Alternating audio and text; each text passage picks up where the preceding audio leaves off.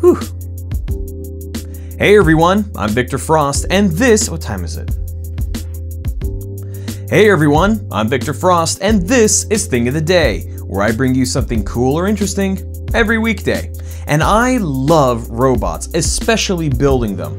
And what's great about building robots, I mean, apart from the satisfaction of building something with your own two hands, is the fact that you are imbuing upon something a certain amount of intelligence and, to an extent, a degree of will. I mean, given the proper programming, a robot designed to make decisions based on stimuli input from its sensors has a degree of unpredictability because, well, to a degree, humans can't detect the variables in environments to a degree that a robot's precision sensors can. And it's that kind of unpredictability that gives us the impression that a robot has will.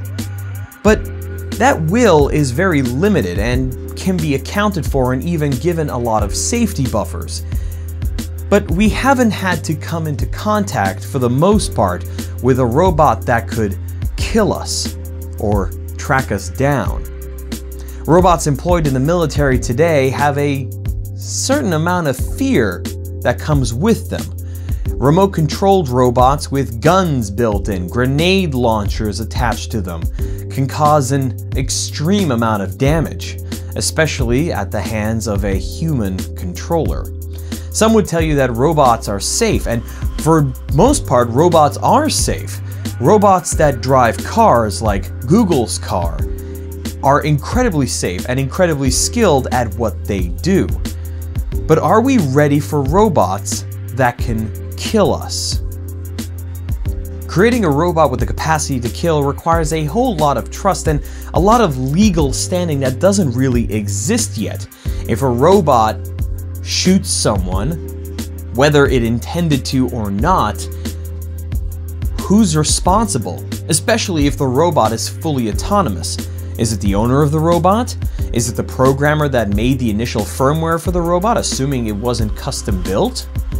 Is it the manufacturer that managed the individual components? It's a tough question to answer, but it's something we're going to have to face as robots become more and more part of our daily lives. Roomba may be safe, but what about the robot that cares for our elderly?